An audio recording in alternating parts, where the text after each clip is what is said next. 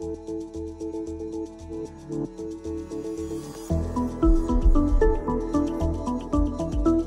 in 1910, this building was built, and its sole purpose was to measure correct Central Standard Time using the stars. So there's a telescope upstairs. The telescope points directly north-south along the meridian, and every night they would measure about 12 stars as they transited across the meridian.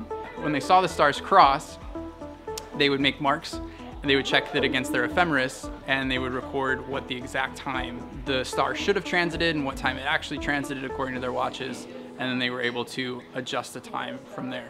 The watch company went out of business, and they donated the observatory to the school district because it was going to cost money to tear it down. In 1960, we got the observatory.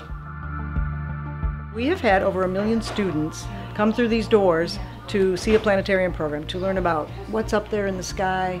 And some of those students have gone on into STEM careers.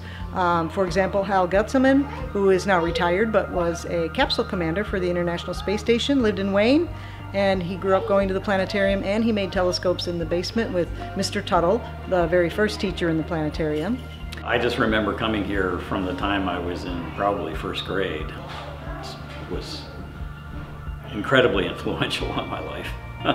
So I'm still an astronomer today, an amateur astronomer today. I came to the observatory the first time when I was about 14, I think, to see the Star of Bethlehem program, and I got roped into this place shortly thereafter when I was making a 6-inch mirror. Mr. Tuttle, who was running the planetarium at the time, helped me, put me on the right road, and had all the materials I needed to finish what turned out to be an excellent mirror and the beginning of a lifelong hobby.